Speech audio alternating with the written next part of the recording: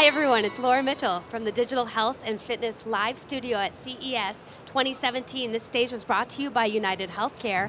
I am here with Fong, who is the Director of Marketing for Ospicon. Yeah. Thanks for joining us today. Well, thank you. This is the first time I come here, and First it's time at really CES. Interesting with Huge baby show. products. Baby products. So tell us a little bit. You've got something here. Well, we have today baby product that we won in CES for the Innovation Award honorary for Tech for a Better World. Okay. This is a optic fiber sensor, primary. The whole sensor is the white area where we can let the baby sleep on immediately, and after a minute, we will give you all the breath count that you needed. Why did we do this? Primarily because the premature baby parents do need a baby monitor to bring home with when they transition from hospital back to home.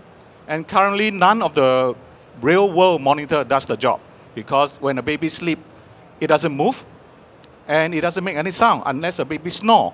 So we take the breath count, and so that when the baby does slow down on breath, and immediately it will actually warn the parent exactly what to do, and all they need to do is carry the baby up.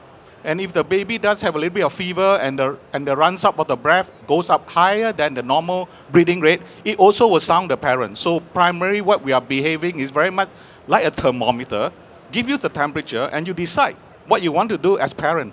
So that's what we do it. So you have some peace of mind for new parents out there, especially with premature babies, and Yes. and they lie on this, and Yes. it detects their temperature, their body temperature, as well as movement. No, and not body breathing, temperature, but their breath count. or their breath count, their Yeah. their breathing. Yeah. And so it just gives and it notifies vital the parents. signs. Yeah.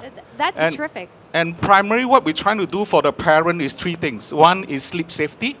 The other thing is that you can manage the sleep habits of the baby.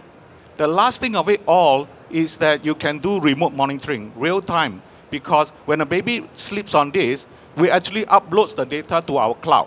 And the parent actually can connect to our cloud and get the real-time breath count. So imagine if you are working in New York and your baby is lying in California, Right. and your baby is lying on it and sleeping on it. Track it. And you can track it in New York and see your baby breath count, look at the sleep analysis, and everything else that you want to know about your baby health. Sounds like you're really transforming the way that parenting and making it easier with these types of innovations. So tell us more about how we can find Ospicon online. Well, we are selling the product based on Safe to Sleep brand, and you can go to our Safe to Sleep brand website Okay. to look at all the product information there. You can contact us from there, and if you need any products, let us know. We are available to send out to any parents who need them. Okay, excellent. We want to support the community.